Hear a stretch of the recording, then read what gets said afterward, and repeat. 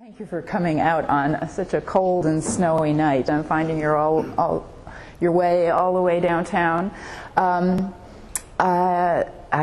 know some of you come back for more. I'm going to talk shorter this time than I did last time for sure. I welcome you for the sort of third of these investigations of the invention and evolution of New York modernism. In a close examination at American architecture in New York through the skyscraper in the 1920s. And as you know, those of you who've been with the first two lectures, an overview that looks at, apropos of the exhibition, the idea of the city of the future being a definition of the direction that modern architecture will go in the 1920s. Harvey Wiley Corbett and this phrase of a famous series of articles that he wrote for the Saturday Evening Post in 1926, New Stones for Old, is a figure that sort of bridges very much between the old and the new. He's the oldest of the key figures in the exhibition and the architects that I see as really key to sort of formulating both the theory and the image of an American modernism that's released through the skyscraper in the 1920s. He was born in 1873, which makes him a few years older than Frank Lloyd Wright. He's of the generation certainly older than Ferris and Hood, who are the two other sort of key figures that we're looking at, and of the generation of the sort of previous scions of American architecture. So the Thomas Hastings and Carrere. He worked for McKim, Mead and White, so he was clearly of a younger in between generation. But he evolved out of this kind of old school, indeed the École des Beaux-Arts old school, where he attended the École after having graduated from Berkeley in 1895 with a degree in engineering. So he came from a West Coast heritage, a pair of parents who were both doctors. I have a mother who was a doctor, very unusual for that generation, and a bit of nonconformists, actually, with an engineering background, going to the font of all architectural creation, Paris, the École des Beaux-Arts, and then coming back to the United States in 1910, where he came to work in a series of offices as a draftsman. So following the typical pattern of an architect trained in classicism, accustomed to the kind of civic commissions, the institutional architecture of grandeur of the turn of the century, of the progressive era. But he's someone who looked ahead in his thinking about urbanism and about the life of the city in a way that I think is quite extraordinary. And he led the way as a progressive through more through his writings than through his buildings. And indeed, we'll not look at that many buildings today. Can I have the next image, which is a picture of Corbett. Later in his life, in his 50s, he died in 1954, and he led the way through a series through being a professor at Columbia, through having many students that came to his studio from in the Columbia system of studying outside of the university in an atelier, as one did in the model École des Beaux-Arts. He was an open-minded thinker, attuned to the life of the city and the kinds of business commissions, because he was definitely a businessman architect, like Raymond Hood, that we'll talk about next time. But he wrote in 1923, when he first became involved with the Regional Plan Association of New York and its environs, as one of the architects committee, as one of the sort of senior architects, a man of great stature and seniority. But he became engaged in the idea of the life of the city and how to solve its problems. And he wrote, as an architect grows older and more practiced in his profession, his eyes turn naturally to the metropolis as the broadest field of expression.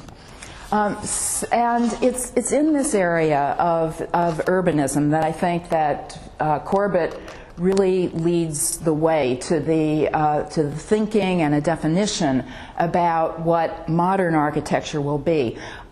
It's a particular kind of modern architecture because at the end of the 1920s, in 1932, when he goes to the symposium for the International Style Museum of Modern Art exhibition, he writes, and I think I have that here at the end, that he says he sees it as an old man, that his eyes aren't accustomed to such designs, and he I won't find the exact quote. But I think that you see that I'm speaking as an older man who has been through a lot, who's been through the mill, and who has been proud of the fact that he could make an Italian palace 4 stories high for a bank, and do it rather ingenuously. Having done all these things, the exhibition of this kind makes me think, comes to me as something of a shock. So a modernism that Corbett defines through an approach to the city and through some of his buildings, the next place, that sets a new direction in the early 1920s, and it's for this reason, for his inventions of the early 20s of 1923, 24, of his Bush building of 1917, that he really established himself as a modernist. The pages from the Saturday Evening Post, you see these well-worn pages from the Columbia Butler Library deteriorating volume. Here's Corbett receiving a medal, and he was much honored by many architectural organizations, including the RIBA. In London, where he received a gold medal, and that's his portrait from that. But this three article series of New Stones for Old starts with showing you some of the older stones, as we will here: the Metropolitan Life Tower, the Woolworth Building, and the new ones that are rising in the place. Hood's American Radiator Building, Bush's, Corbett's Bush Building, the next place. And these old stones look old to our eyes when we start to think of them as the previous generation. The first skyscrapers, Woolworth Building, world's tallest building in 1913. But in this particular slide, where it shows the dirt of the city and the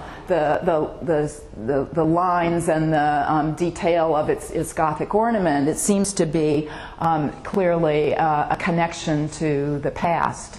And the next, please. It's a pre-zoning building, just as the Equitable Building at 120 Broadway establishes in its classicism, but in its bulky, massive, hulking form, 40 stories high, built over every single inch of the lot, broken in its form only by a light court, which is necessary to illuminate the workspace within. It represents this generation of the laissez-faire growth of the skyscraper that Corbett would begin to react against, and indeed became the sort of principal definer about the new direction of architecture that was promised by zoning.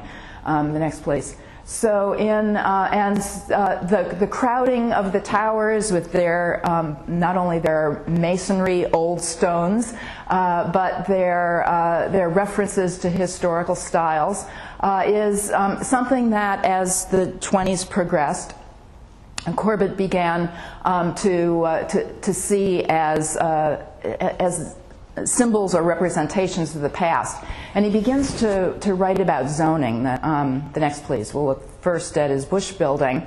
A 1917 completion of the building, so it gets its permits before 1916, before the 1916 zoning law comes into place. So it's a building which isn't governed by the setback rules, but it is determined very much by this new attitude that Corbett talks about, of a building that's designed with four faces.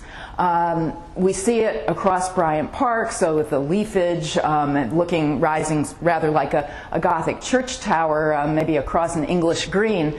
It certainly has the Gothic sort of tracery effects and the detail that makes reference to that English Gothic style. But in the next one, please, we see in its form a very erect skyscraper built because it could only be squeezed onto this narrow lot.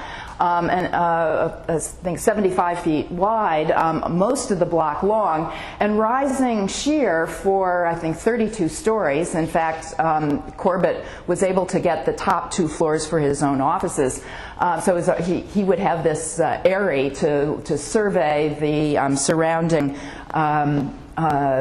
growing, sort of tumultuous growth of Times Square, because this building rises on 42nd Street, just west of 6th Avenue. The Bush building was the Bush, like the Bush Terminal in Brooklyn, was an importing company, and this was a building that was created for buyers, so that they were showroom floors, which meant that they didn't need the high quality of light with windows all around. So this blank face of the building that could rise straight up, where the windows were only on the to illuminate from the 42nd Street frontage, made it a very unusual commission. As you can see, it rising on 42nd Street, it really was a kind of beacon of a new architecture, seen as a sculptural object, seen with all four faces around. But with the blank wall, the next place, of the shadow brick, as it was called, something that Corbett claimed to have invented, using the colored brick, and this became then a feature of much of the 1920s architecture, to give a kind of column-like or decorative verticality, as if there's a three-dimensionality of shade and shadow play, but just executed in the colored brick. And so these are the floors that would have been, I guess, the offices of Corbett's architectural office in the very top floors of the Bush building. Next, please. Another Bush building in London, and designed by Corbett and rendered by Hugh Ferris in this case, show his attachment to classicism as well as to his reference to the Gothic. The commissions during this time, when he was practicing, I'll give you the years of his practice with Pell, first F. Livingston Pell, from 1903 to 1912. So by the time we got to the Bush building, he was already practicing with his partner Frank J. Helmley from 1912 and through the 20s. They worked on a series of commissions really well beyond New York, the Springfield Municipal Group in Baltimore, another classical building. They worked on commissions of large scale, civic scale, at least for small cities. And after the Bush building, did no skyscrapers actually until the late 1920s. The next, please.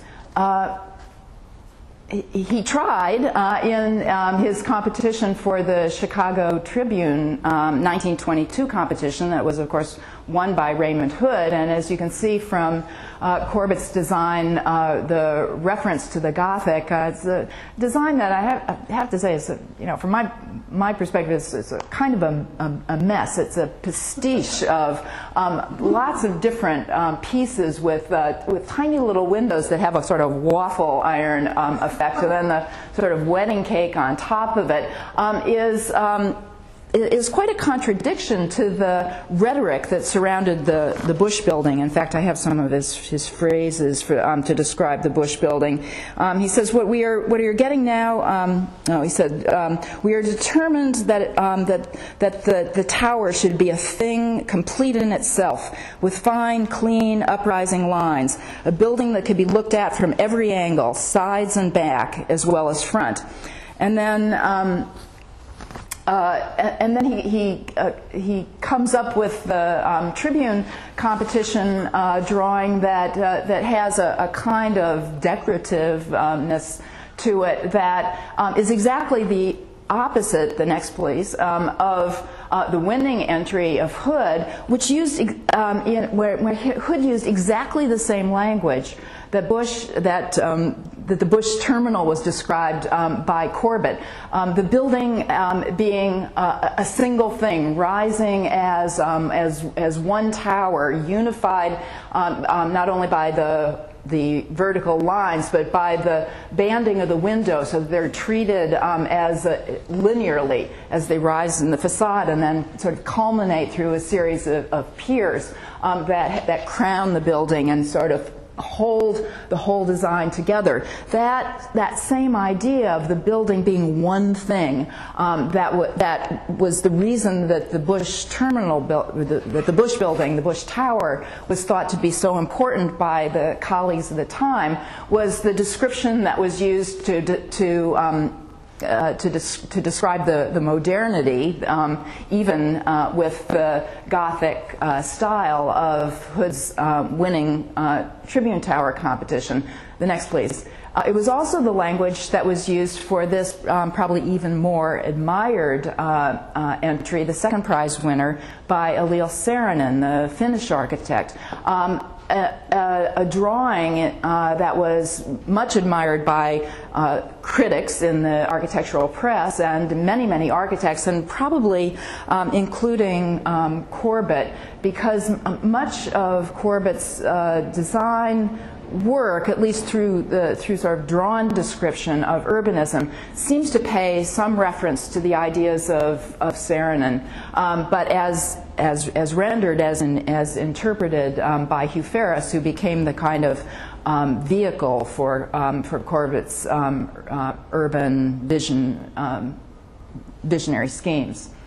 The next, please. We'll look at some more Saarinen in a moment. But this 1922 event of the Chicago Tribune competition has had an overwhelming influence on the architectural community. It was a huge prize winner. It was competed by hundreds, more than a couple hundred architects. So it was the talk of the town. It was the talk of, not more than the town, it was the talk of the international circuit of architects. And it won a tremendous amount of publicity, certainly for the winners and for the newspaper that sponsored it. And it became a kind of legendary event through the 1920s for historians who used it as a kind of test case in order to look at the spectrum, as we did in previous talks, of the range of designs, of retardataire designs by American architects and of avant-garde designs by Europeans like Gropius and Max Taut and to some extent Adolf Loos and the Dutch architects. So 1922 is a key year for interpreting American architecture for the reason, traditionally, of the Chicago Tribune competition. But as I've argued before in the last couple of talks, and especially with Ferris, 1922 was also the date of these drawings, this article, but especially these drawings, which I think are the most important drawings in American architecture of this decade. And they're Hugh Ferris's 4 stages of the zoning envelope that he published. He was the first to publish them in the New York Times here in March 19th, 1922. So in these drawings, which Ferris made for Corbett's commission, at Corbett's invitation for the Architects Committee of the Regional Plan. So in 1923 and 24, Ferris illustrates the conception of Corbett of these monumental towers like this coming city of setback skyscrapers that he wrote about, with arcaded streets, with loggias like a gracious sunlit Italian plaza, with Greek temples at the setback levels of a kind of civilization in the sky, where the sort of strolling street life is separated from the turmoil and the sort of teeming traffic of the urban streets below. The next please. Oh, that one. Let's go back for a moment while I read a little bit of how he evoked this future city that he saw as early as 1923-24. He says that in well, actually, I'll read this later because it probably goes better with these same drawings as we see them in another article. The next, please. We'll go on and we'll look at the precedents for some of these ideas that may have come from an architect that Corbett knew, who was a friend of an older generation, Charles Rowlandson Lamb, who was of the Lamb family, of the Lamb Studios. Ecclesiastical furniture and artwork was their bread and butter. And Charles Rowlandson Lamb was a visionary of the same kind of wide and wild imagination as Corbett. Back in 1898, he imagined a reformed municipal building, as you can see behind City Hall, as a kind of megastructure, a super-scaled municipal building before we have the municipal building that we have today, that would rise up as a series of setbacks, so the tower emerging from the center. The next, please. And in another version, in a drawing that wasn't published but was given to Avery Library, you see another version behind a cleared out City Hall Park with a skyscraper that really looks like it belongs to the 1920s rather than 1898, which is the date of some of these investigations of Lamb. He was interested, and he endorsed skyscrapers at a time when they were roundly denounced by any self-respecting Beaux-Arts type gentleman architect. The next, please. He was also particular. Oh, and indeed, in the architecture the only architecture that he ever realized, which was the Dewey Arch at Madison Square, a temporary plaster arch that was erected to celebrate Admiral Dewey's triumphs, and it was with. Bailey, I think, is the sculptor that collaborated, but Lamb had no buildings to his credit, but he had these fantastic urban designs that he propounded through a series of his drawings, but also in writings in well-known civic magazines. So he did have a following. Next, please. But he was over the top in his suggestions. Here you see the Singer Building and city investing with Broadway. Actually, Broadway would be cutting through here, I guess. Where this idea of streets in the air and separating the pedestrians from the teeming traffic below, you can see he's exploring with a kind of rooftop promenade and a series of pedestrian bridges. The next, please. This is something that is explored in the imaginations of King's Views, for example, here in the exhibition, where bridges connect the buildings at their upper levels and multiple levels of wheeled and pedestrian traffic and transit fill Broadway below. Here's the Singer Building in the background there also. And this idea that I've argued before is the turn-of-the-century idea of the city of the future before zoning, which simply extrapolates from the technology and the congestion of the present, an unregulated growth that sees the skyscraper as rampant and uncontrollable. The next, please. And the ideas that Lamb advanced belong to a whole series of sort of interested technological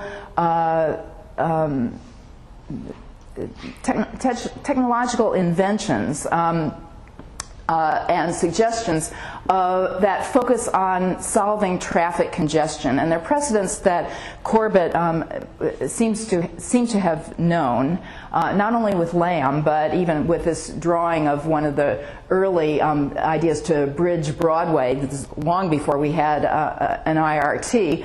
The idea of putting the wheeled transit below and the pedestrians bridged above here on Broadway to separate for the safety of and the sunshine experience, and also to accommodate the incredible congestion that was growing everywhere in the city.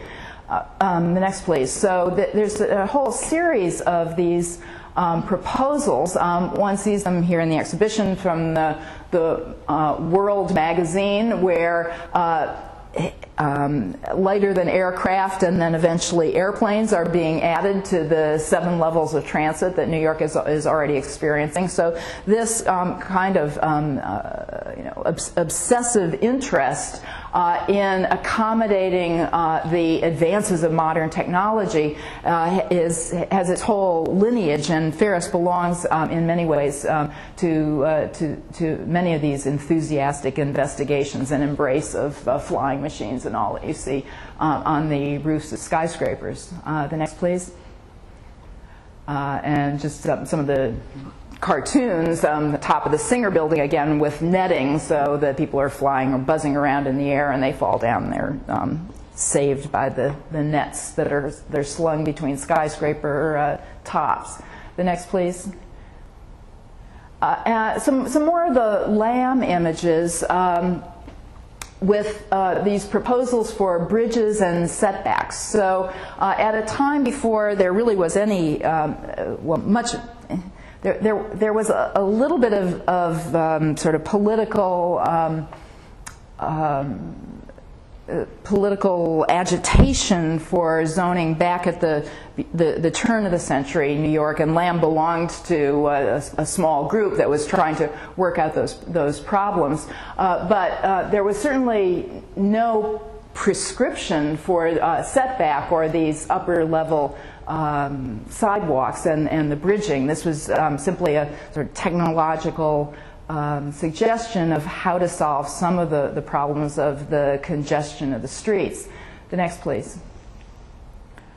And more setback skyscrapers, and one of the few people, Lamb was one of the few people that was making suggestions of changing, altering the skyscraper form in order to accommodate this multi-level movement of the city. The next, please. And Corbett was aware, and was friends with Lamb, and was aware of these drawings, as were many people, because here it was published in the New York World, saving the sunshine in the city's valley of shade. So you see Lamb's reformed city on the left-hand side, and the sort of King's Views of extrapolated congestion on the right. The next, please.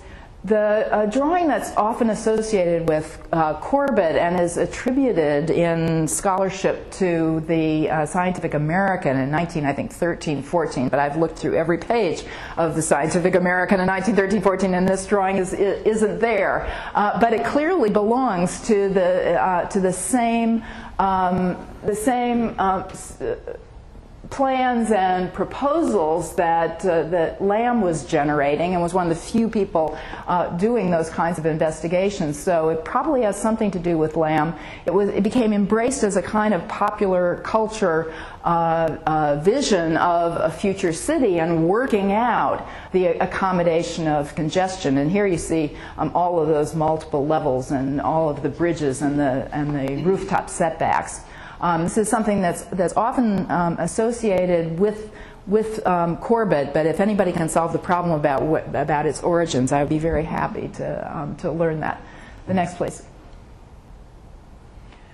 And so Corbett himself comes in this line from the turn of the century, people like Lamb, the investigators of technological contraptions and ways to turn technology into some kind of ordered artery flow of the multiple levels of city circulation. In this particular drawing, you can see how closely it conforms to this 20-year-old type that's been established, but you can also see the introduction of the influence of zoning as whole blocks of the city are taken over by a single structure, a single megastructure. The next, please. And just to show a kindred spirit and in terms of the kind of interest of separating the levels of traffic, but a connection to and sort of an attraction, an unbreakable connection to the more historical styles. This is a project for the city of the future that was propounded by Ernest Flagg in 1927 in the Scientific American. So the architect of the Singer Building and a series of certainly of many urban buildings, continues to think not just architecturally but scientifically for the Scientific American of ways to solve the problems of the modern city. But he's attached to history in a way, even in 1927, that Corbett starts to break. The next, please. So in 1923-24, as I said, there's this important event in Corbett's life is participating in the Architects Committee for the Regional Plan of New York and its environs. And we saw the Ferris drawings before. They were used, the next please, to illustrate a whole series of articles. They were created for the regional plan, but Corbett used them himself in 4 or 5 different articles. He used them in lectures that he took around town. He showed them at the Titan City exhibition at Wanamaker's in 1925. He showed them in a whole series of other architectural exhibitions. And he really took us in a kind of missionary way this series of drawings and lantern slides and articles where he made the argument that you could really reinvent the modern city through the help of zoning and through attention to channeling the growth of the city into the logical separation of, as he called it, foot, wheel, and rail. And he wrote and let me have the next slide also, in The Coming City of Setback Skyscrapers, he writes, well, and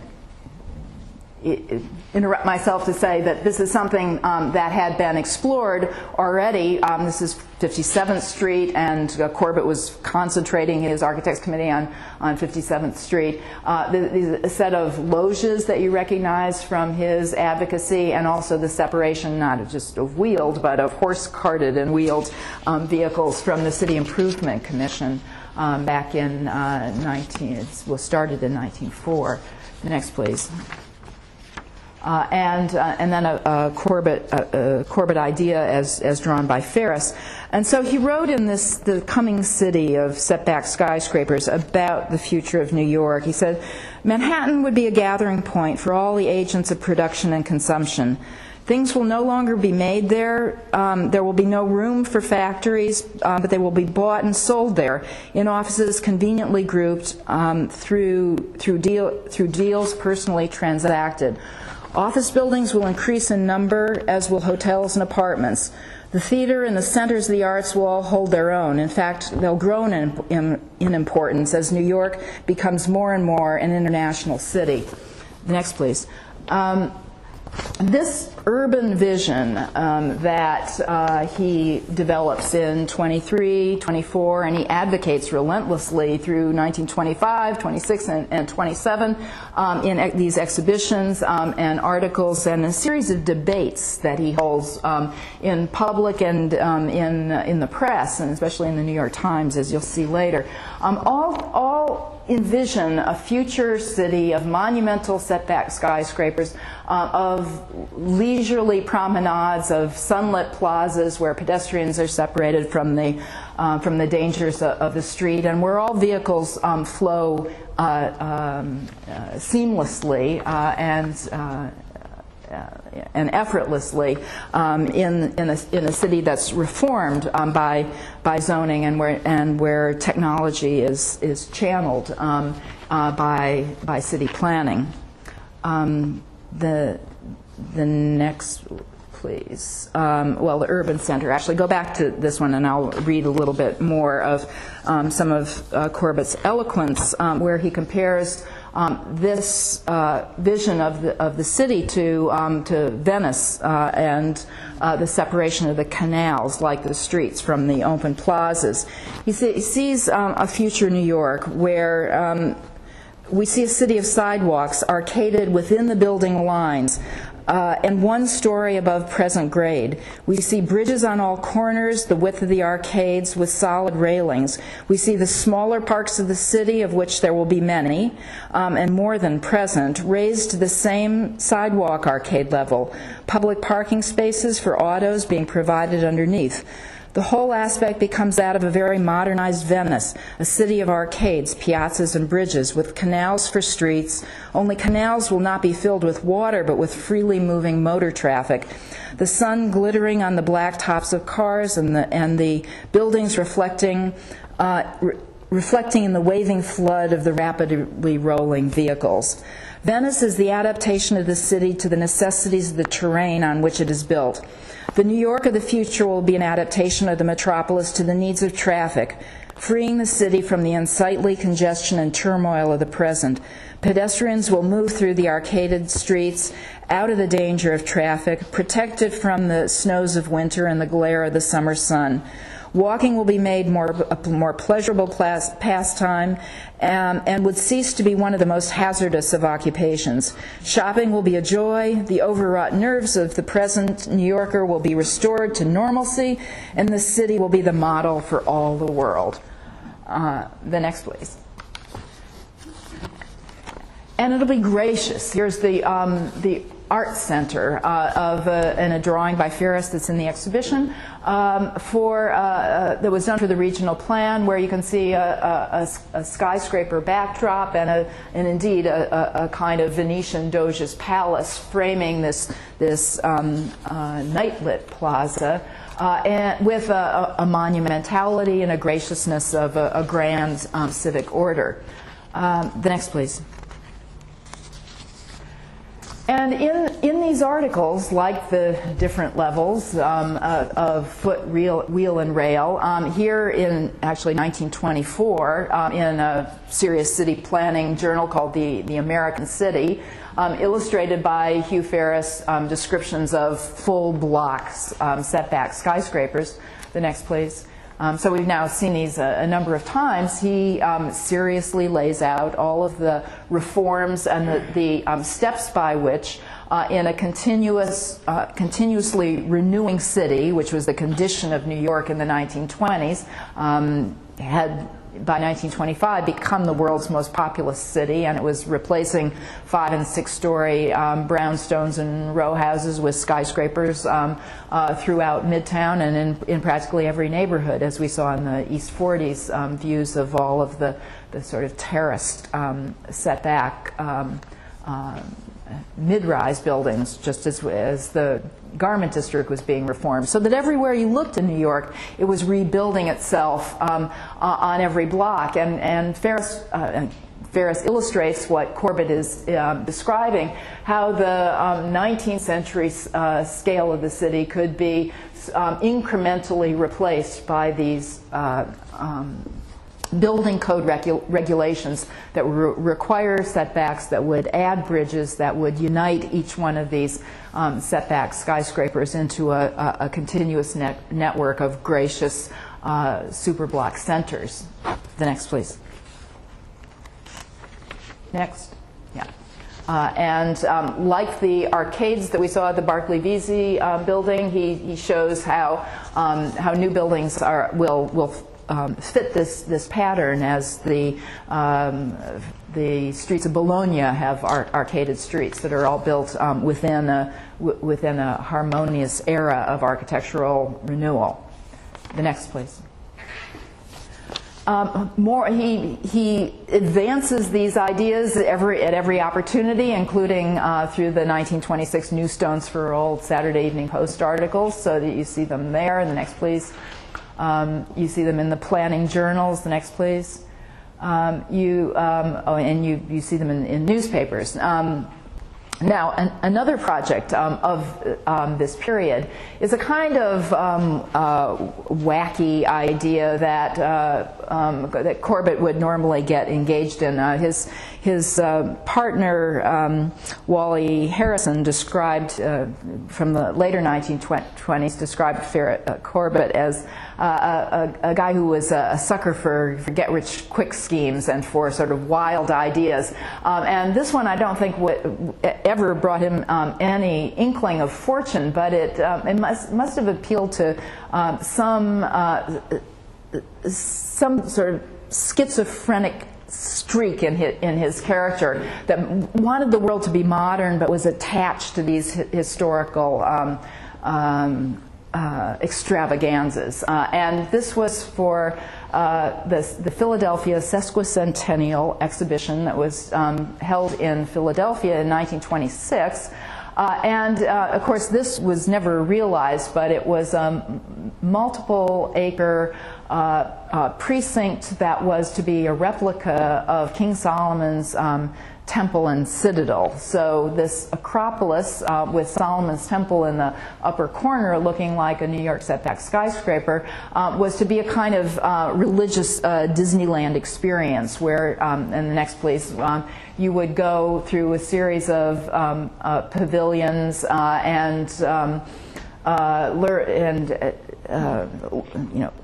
experience Bible stories and pageants and recreations at every point, and Solomon's Temple would burn down with gas jets, 2 or 3 times a day in a very extravagant and didactic experience of religious fulfillment.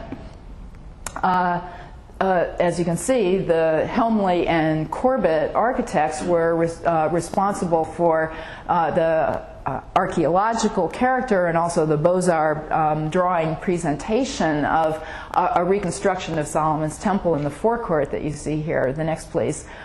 It bears some striking resemblance to Saarinen's lakefront project, and one wonders about the transference about some of the, not just the ideas between architects, but across the ages in thinking of precedents, of architectural precedents for a language, a sober language for a monumental urban architecture. I think that Saarinen was inventing anew, but one looks at Corbett's fascination with the next place, with Solomon's Temple, and you can see this sort of attachment that he's got to historical models at the same time that he seems to be talking about defining an architecture for his own age. The next place. Woo! Okay, there. So Ferris is rendering from a series of 12 drawings that he created for Corbett, and this John Wesley Kelchner, the doctor who was responsible for the euphoric vision of Solomon's Temple. And you see it here in its very Hollywood version, rendered by Ferris. And the next in a series of images that some of you have seen before that seem to be right out of Cecil B. DeMille's Intolerance, with plumed fans and dancing girls. The next, please, and casts of thousands. The next, please. And this is an archaeological drawing that both Corbett and Ferris probably knew, with I think the Tower of Babylon in the background, and the Hanging Gardens of Babylon, which was a phrase that was often used to evoke the recommendation for garden terraces and penthouse plazas, or penthouse terraces and rooftop gardens that one read about in the visionary writings of the 1920s. These archaeological images sort of make the connection that many of the architects used to validate the idea of a civilized precedent for New York's new architecture, historical precedent. The next, please. New York of Tomorrow, and it's another one. So from the two poles of Corbett's imagination, the Temple of Solomon on the one hand, the Titan City on the other, both happening in the same year, in 1925. When Corbett and Ferris came together, again, when actually Corbett called in Ferris to say, well, I've gotten an inquiry from the John Wanamaker store. They want to have a big pageant. It was called the historical pageant of New York, the Tercentennial pageant of New York, the 300th anniversary, where the Wanamaker store hung throughout their two stores murals that were a tribute to the history of the city, but also had this aspect of the futurism, the direction of New York of tomorrow. And the impresario for that effort was Corbett, and as he wrote to Ferris about the possibilities of the commission, he says, finally I think we can get somebody to pay for the visionary ideas, or these futuristic ideas that you and I have discussed. So Ferris reprises a lot of the drawings that he's already made and published in other places. Corbett's traffic studies are shown, the next please, both in Ferris drawings and also in a section on the regional plan that was part of a gallery in the department store, and then a series of drawings of Corbett's ideas by another delineator, Robert Chandler, where you can see that the inspired poetry of Ferris is absent, and there's these rather cruder representations, but certainly expressing the monumental ambitions that Corbett described for the Titan City. The next please is a series of them.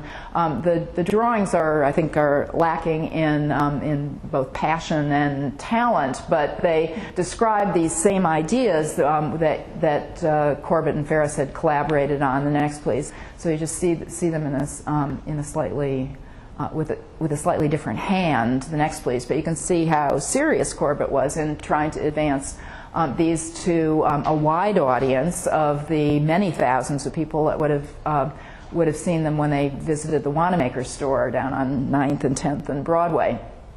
And the next please. Also part of the Titan City was a series of future sort of airport images. The Airport of the Future was a competition that was run in the student ateliers that were connected to the École des Beaux-Arts, the Beaux-Arts Institute of Design. And Corbett's students from Columbia and elsewhere invented some of these solutions for skyscraper landing pads for small airplanes. The next please. So the urban airport, and there were a whole series of these, part of the related exhibition and a competition that was separate but was featured at the Titan City show. The next please. And the next. And the continuing discussion that I mentioned here in this case sort of waged in the New York Times and in a series of formal debates in public forums about the advocacy of the skyscraper. You can see that in the next, please, with Thomas Hastings being against and Harvey Corbett being for. Also, the politician Curran was the principal spokesperson for trying to put a cap on skyscraper height. And in this series of debates, public debates in 1925, 26, and 27, Corbett really became sort of the chief orator and sort of rhetorical speaker that was identified with the skyscraper city and the issue of congestion, the relationship of congestion and skyscrapers. The next, please, just so you see some of those examples. He wrote about them at great length, but I think I'll spare you some of those and move on to the through the later part of his career in the 20s, when, as you saw this image already, but you can see how close it is to another that was part of an exhibition at the Macy's, the department store, an international exhibition of architecture where Corbett lectured about the city of the future and the multiple levels of transportation. The next, please. And you can see here, too, from another article from the American City, so the Planning Journal, a drawing that was done, as it's described, by Corbett, is visualized by Harvey Wiley Corbett, but by a collaborator, Walter Oltarjevsky, a Russian artist, who drew a series of, again, setback skyscrapers, elevated bridges, highways in the air, swarming airplanes.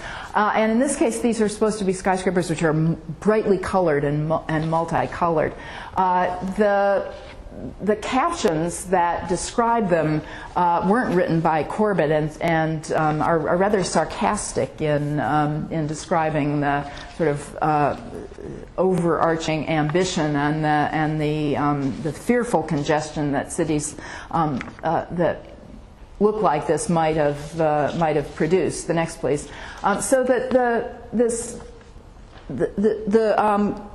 the debate over the skyscraper and congestion in the New York Times and all of these other venues it became a kind of cause célèbre in which Corbett was identified with the technocratic solution and the skyscraper's solution. He would solve traffic congestion through skyscrapers, and he argued that skyscrapers actually eased congestion rather than created it. The next, please. So we've seen this series of drawings. There's a slightly different one from the same series where you can see the difference between where Corbett, where Ferris draws the monumental and romantic vision of the setback skyscraper city, and this more highly detailed masonry architecture that's just sort of a little I don't know, sort of finicky and unconvincing.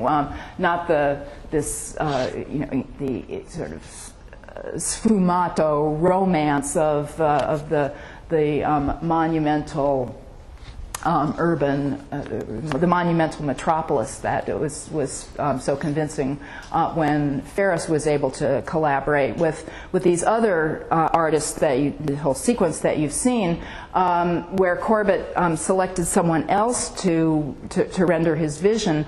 The drawings become either kinds of cartoons, or they look like they belong more to 19th century ideas, and the vehicle for communication that Corbett embraced most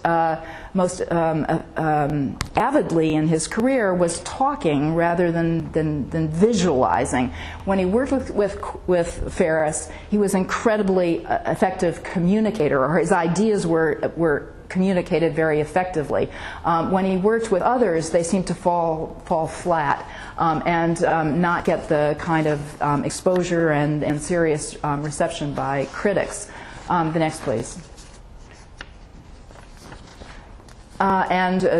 Again, working with Ferris in a project that Ferris very much admired, but which was never realized, the Belden project. He talked about the architect's idea of architecture as mass, as a sculptural study of a unity between the square base and the rising tower and a series of receding angles.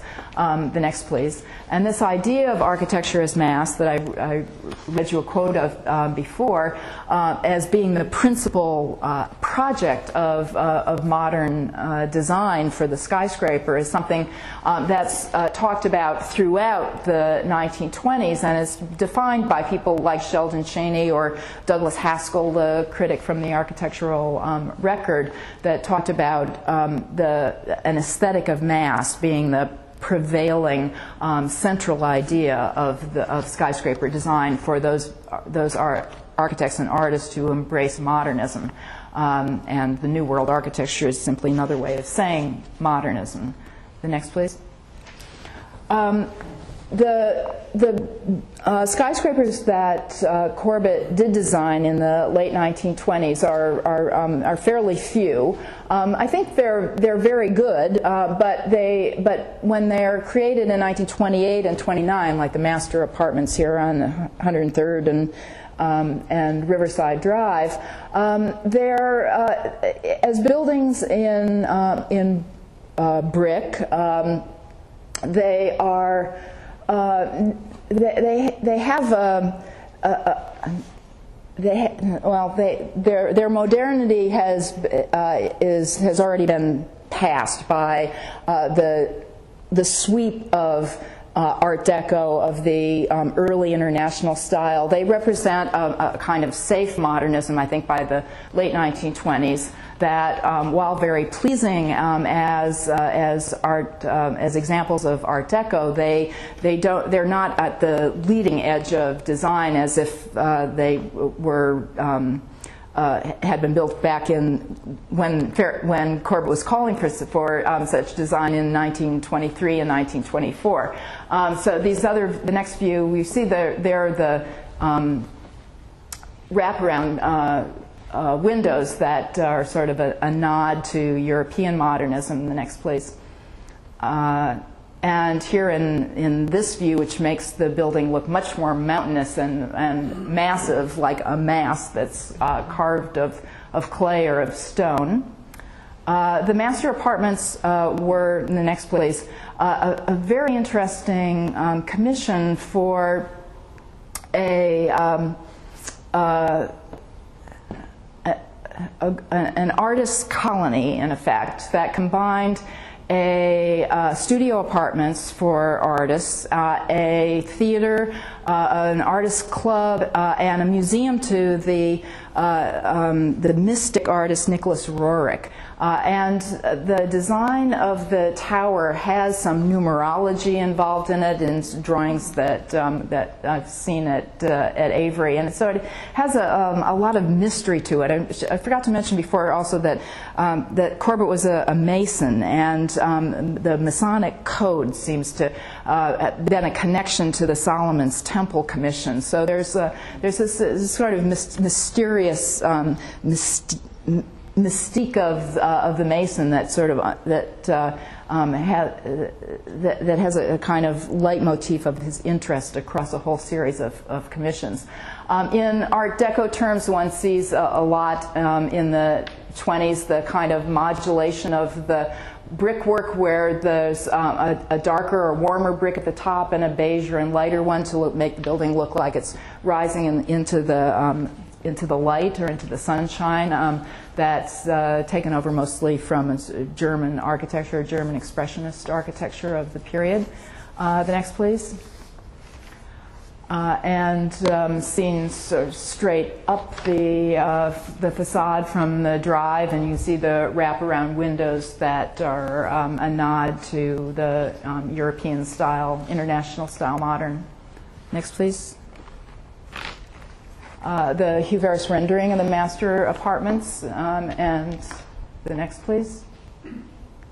And a similar mountainous kind of mass, the 1 Fifth Avenue building, that's another one of these apartment towers, and the next, please. That describe the rather conservative identity of some of Corbett's late 1920s buildings. Next, please. And then just to continue with a kind of potpourri of inspirations and encouragements that Ferris gave to a number of different people who were trying to solve the problem of traffic congestion. There was a man named Robert Lafferty, and he imagined a whole series of inventions of connecting skyscrapers at their upper stories and separating pedestrians and vehicles, or separating the different levels of rail and making these skyscrapers the kinds of depots that connected the waterborne traffic, the rail, and rapid transit. The next, please. This is a drawing from that's signed by Corbett. That's from the Lafferty plan, or it's in the file, in the Corbett files, and it's reproduced in the Lafferty plan. Never got very far. The Lafferty plan resides just in a paper copy in the New York Public Library. Next, please. And then more writings of the visions of a future Midtown, and a description of New York of the future that I think is probably as astute, and I'm going to close quickly with this in the connection to Rockefeller Center. That this is as astute about the nature of New York back in the 1920s and predicting what the future of New York would be in a time like ours as any that you can read of the period. Corbett writes with, I think, great insight that cities are built because people like to be together, he maintained. They are manifestations of the group instinct. Face-to-face meetings remain essential for modern business because in spite of the telephone, the radio, the television, businesses still depend on personal contacts, and because the nearer a man's offices to those with whom he does business, the more effective are his efforts, the less he loses time and energy. He talks about face-to-face meetings. He talks about the skyscraper reduces excessive travel and decreases traffic between individual buildings during the workday. An intelligent solution to the remaining surface congestion might be found in creating concentrated skyscraper centers which unite business and residents. A building group whose base will occupy 3 city blocks is actually being constructed in New York. He's talking about Rockefeller Center. And what is even more significant is the fact that the group building is designed especially to house a single industry, that is radio, and allied interests. In New York, finance, law, and garment trades have long found it economically advisable to locate in distinct sections of the city. To proceed a step further and to introduce apartment dwellings into the tops of gigantic skyscrapers whose lower stories would be filled with office space may be the next innovation. So when he looks at a vision of Midtown New York, he imagines these skyscraper megastructures with mixed use or horizontal zoning, with apartments and offices above, with shopping and traffic below. He imagines really a city that is intensely urban in terms of increasing congestion and population, but he says that that's the nature of the city. The next please. As he looks at the future of the skyscraper, he makes the argument for congestion. Next, please. In his designs, in collaboration with Raymond Hood, and here's Corbett, and the architects of Rockefeller Center, he makes the most extreme proposals for piling the most possible program onto the site. The next, please. He has a series of drawings that Ferris renders for him for the architects, the original competition for Rockefeller Center, and then he becomes an advisor on it. But he imagines this very densely packed site, the next please, with open plazas like he envisioned back in 1923-24, an art center that would have had the Metropolitan Opera, that would have had a big public plaza as a central place, but be surrounded by these commercial buildings of mixed use. And the next please. And densely packed onto the site in his plaster model for the Rockefeller Center complex that you see here, which is much more densely built than the actual building. The actual complex would ultimately be designed. So he was the prophet of congestion and intensity, the celebrant of the city in its mixed uses, in its eye-to-eye contact, its face-to-face meetings. The next, please. In this period in the 20s, there was really nobody more than Corbett who advocated for the city as the kind of engine of modernity, and he imagined that the materials of modernism, like glass, could reinvent skyscrapers. And the next, please. He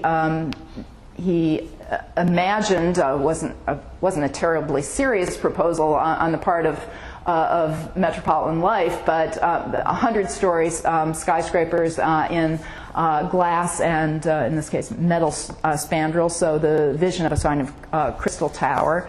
The next, please. So he had at the end of end of the 20s a kind of concentrated culmination of the idea of the city as piled up, as intensified, as stratified by a series of uses, as necessary for modern life.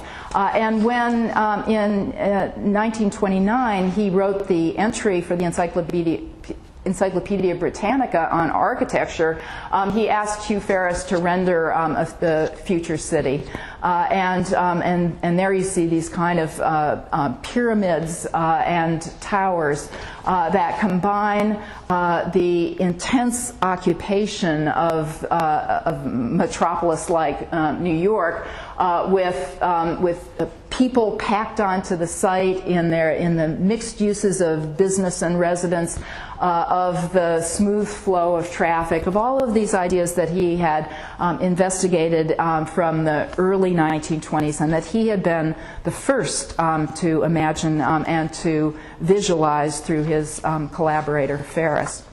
The next, please, and I think the last, or second last.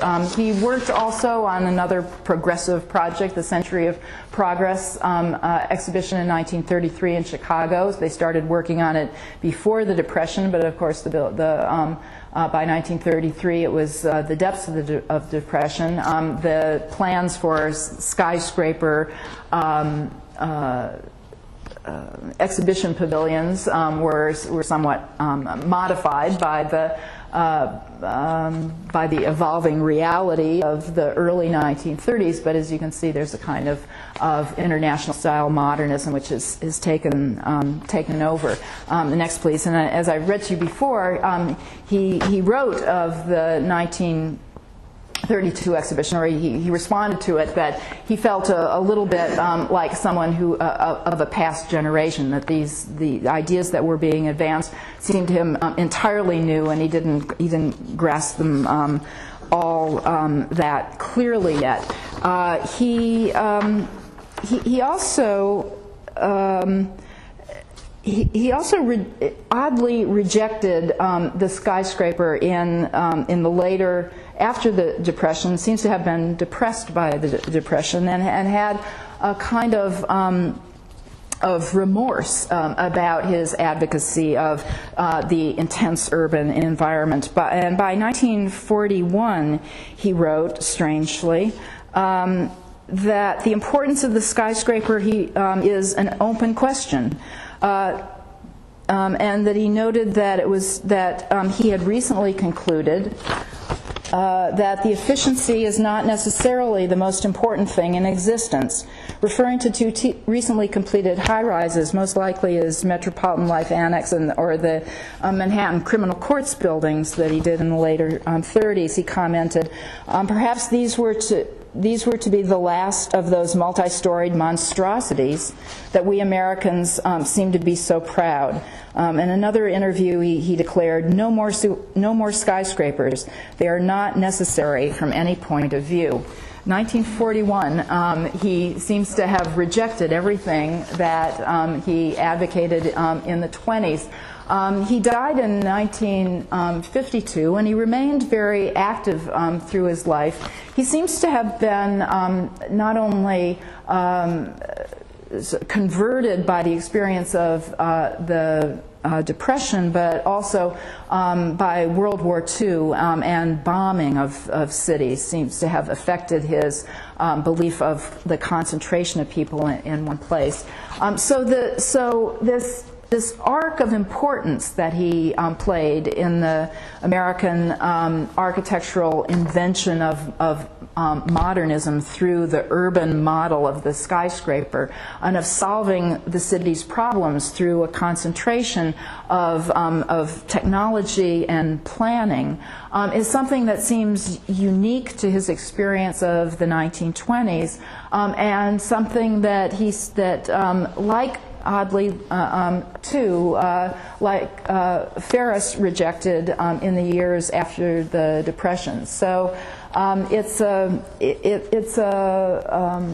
moment, I think, the 1920s in American architecture, where the optimism about the city, where the sort of endless ambition and invention that these architects felt that they could marshal, really represented this sort of bright and shining moment in American architecture, and was passed by the events of history, of course, by the Depression, by the World War, and by an idea of modernism, which ultimately was triumphant, the international style, imported from a European base that was both stylistic and socialistic in its origins. So this moment of the 1920s that's represented so beautifully in the imagery and the collaborations of Corbett and Ferris,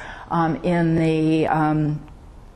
as we'll look at next time with the exuberant inventions and the business acumen that Raymond Hood have, I think mark an episode in American architecture that's been too little explored in detail, but which in many ways is a moment which is isolated in time. And Corbett is one of the least appreciated of the inventors of that moment of exuberance. So that's what I think about about Corbett.